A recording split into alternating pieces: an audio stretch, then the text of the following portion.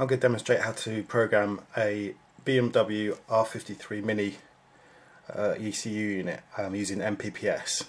There's a couple of things that are important to think about before getting a backup ECU, and the most important is this number here, which is the hardware number. That needs to be the same. If you don't get the same hardware number, then anything you take off of your ECU won't program onto the other ECU.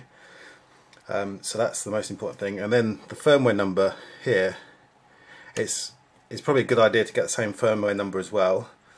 I've programmed a few of these ECUs, and if the hardware number is the same, then the program seems to program okay onto the other ECU units.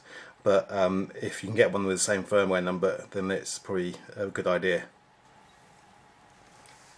So I'll go over the equipment I've got here. So I've made my own bench testing unit. You can program in-car with just an OBDII connector.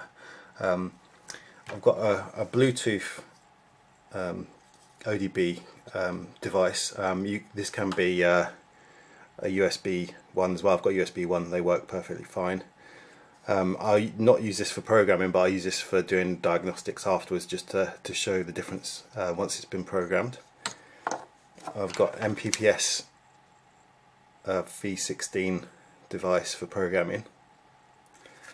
I don't worry too much about this bit. I haven't finished off my this is going to be sort of an emulator in the end to test things out on these ECUs.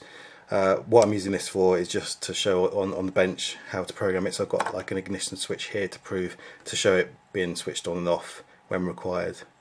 And then finally I've got a Windows XP laptop, just an old laptop which I no longer use, and I've got some software which came with these devices programmed onto it, so that I can do the programming.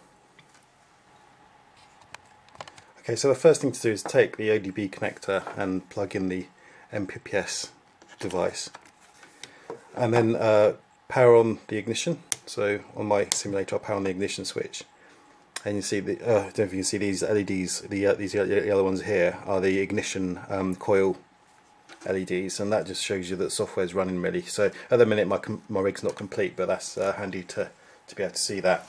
So first of all, I'll click on ECU ID, and it tells me what the ECU ID information is. And this is the hardware number up here, 7520019. First of all, I'll write an image file which has a different hardware number, and that'll show it failing. So one with an N down here. If I click on, so it shows you the hardware number in there is different, because the one that was in the file was 7520019. It's on the ECU, sorry, and this is a different hardware number. So if I click on OK, this should fail. And what I'll do is I'll fast forward some of this video, because when it's programming it takes a little while to program, just a minute or so.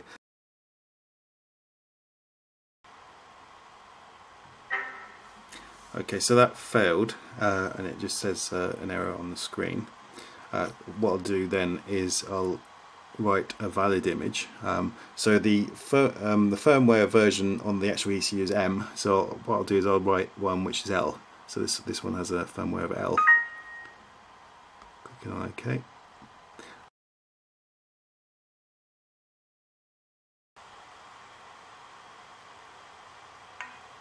Okay, so that wrote successfully, but before I continue, I'll just go over the things which are on the screen. So this is the file which I've written from, and here's the hardware number of the image which is in the file, 7520019, and this is the hardware number of the ECU itself, 7520019. So that's why the write succeeded okay. And from the file, this is the software number, 7521550. And from the ECU, this is the current software number which is on there, 7542751, which is the one which failed to write when I just tried to write it just a minute ago. And then, as you can see, the Siemens firmware number doesn't change. So I'll switch the ignition off. Click on OK.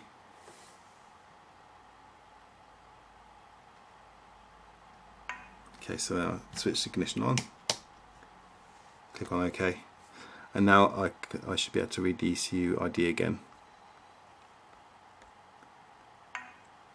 So this is the one which we've just written. So what I'll do now is I'll switch over the OBDII connector to from the MPPS to the OBDII diagnostics,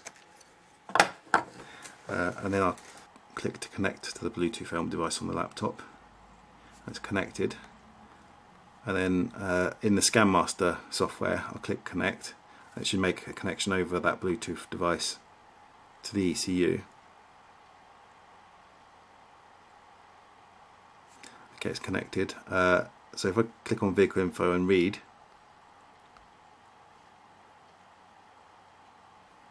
okay, so this VIN number, that's unchanged. That's the original. That's the original VIN number of the ECU. So when you write over this MPPS stuff, it doesn't change the VIN number on the ECU. So that's something which it seems to mask off. So this wouldn't be any good if you wanted to make a backup copy of your ECU. What you'd have to do is you'd have to have the image you write to it would have to be an immobilized or disabled image, and I think there's people that which create immobilized or disabled images on the internet. But if you wanted to just change the mapping information in your ECU or something like that, then it would be okay to write this to your current ECU. But I would always recommend never write to over the original ECU, because you want that as a fallback, so you want that to always be unchanged. So maybe read the image from it to write to another ECU, but at the minute with this software you can't do that unless you then get it immobilized or disabled. So I'll look into actually doing it so that it can be written, but that's a way off at the minute, I guess. But the other information, like the software number, so that's the hardware number, that's the software number, and as you can see, that's no longer the software number of the original image on the ECU. It's the updated one which we wrote.